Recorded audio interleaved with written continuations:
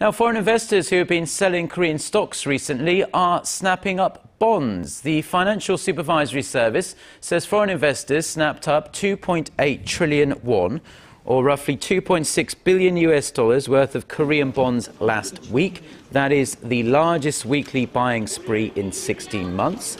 The total balance of bonds in foreign hands now stands at $94 billion.